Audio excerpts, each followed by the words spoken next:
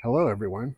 Some of you have asked in the comments how I thought solar overlanding with the F-150 Lightning would work. So I thought I'd make another video to go into that in a little more detail. So first, some assumptions about the capabilities of the Lightning, efficiency, cargo capacity, and so on. The F-150 Lightning may be the only electric truck that will ever be built with so much storage. In fact, for this specific use case, where you want to overland and need extra storage room for solar panels, batteries, and charging equipment, the F-150 Lightning may be the best truck ever built from the factory.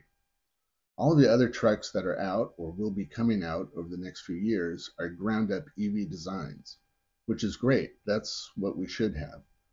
But in a ground-up EV design made to be aerodynamic and efficient, the frunk space is going to be smaller. All of the extra storage allows the F-150 Lightning to have the same cargo space as the ICE version, plus almost 15 cubic feet of additional space in the front.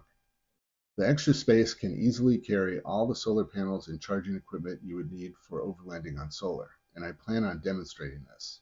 Or, if the panels are too large for the front, items that the panels would displace in the bed can be moved to the front.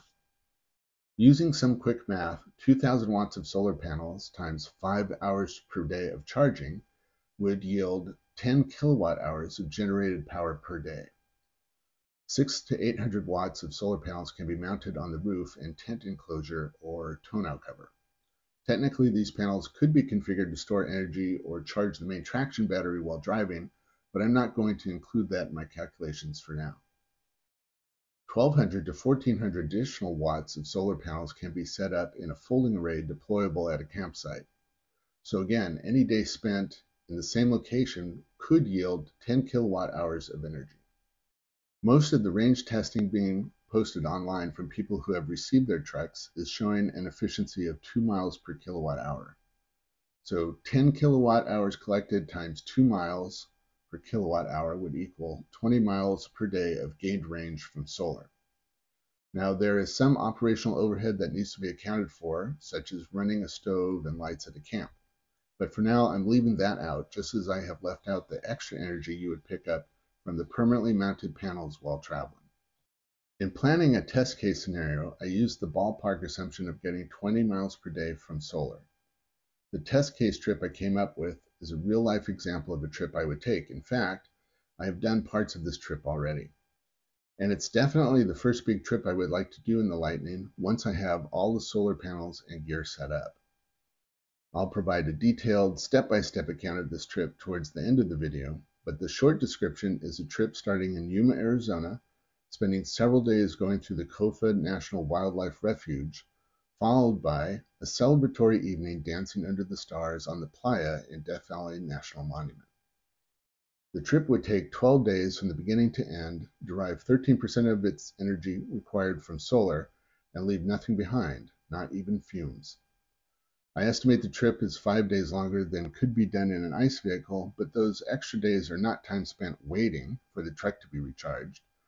The extra time can be spent exploring the area by foot or electric bike while the energy is being captured. The only true extra time would be the additional time spent at charging stations because it's true. Right now, it does take more time to refill an EV compared to an equivalent ICE vehicle. So, for the details of the test scenario trip. The trip starts out at the Electrify America charging station in Yuma, Arizona. This is a station that anyone can get to using the normal trip navigation of the vehicle. Likewise, the end of the trip is at the Electrify America charging station in Olancha, California, a location from which anyone would be able to navigate back home using the built-in route planning software in the vehicle.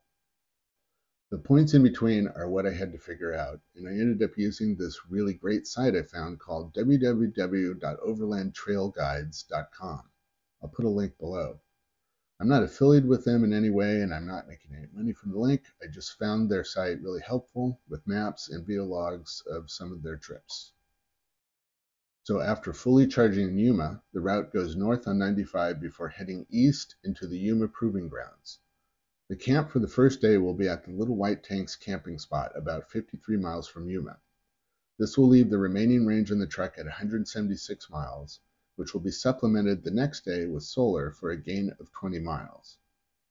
I want to say at this point that I made an effort to never let the state of charge fall below 100 miles of range, because you never know when there could be a medical emergency or a flash flood and you need to get 100 miles away quickly. Day 3 has us starting out with 196 miles of range and traveling to the Hoodoo Cabin camping area for a distance of 48 miles. Again, we let the solar array charge the vehicle back up by 20 miles on the 4th day while we explored the surrounding mountains and trails. Day 5 has us travel a fairly short distance up to the Cholla Tank camping area, only 10 miles. This is followed by exploring the surrounding area and charging on day 6 to get us back up to a range of 179 miles. Day 7 has us going north and back down to get to the Kofa Monument for lunch. We end the day at the Crystal Rock Collection area for a total distance of 35.5 miles and a remaining range of 143.6 miles. Since I'm not sure if the Crystal Rock Collection area is the most scenic camping area of the trip, and we have enough range at this point, we skip solar charging on day 8 and instead go to the Skull Rock camping area, 27.8 miles away. We spend day 9 exploring all around this area and gaining 20 miles of solar charging to bring us back up to a range of 126 miles. With this remaining range, we can easily start out on our journey to Death Valley the next day as we leave the Kofa National Wildlife Refuge and head to Quartzsite for the 350 kilowatt chargers they have there. From Quartzsite, we go to Needles for a charging stop, and then Baker, where we fully charge for the remaining 124 miles to Hanupa Canyon in Death Valley, where we set up our lights, play music, and dance under the stars to close out day 10. We take one more optional full day to recover at Hanupa Canyon and head out to Alancha on day 12, from where we head home. If we don't do the optional day to add solar charging, we stop briefly at one of the 6 free chargers at the Oasis at Death Valley to gain enough range to make it to Alancha. Well, that's it for now. Hope to see you in the next video. And if you like this idea of solar travel, then hit the like button, subscribe, and leave your comments below. Thanks for watching.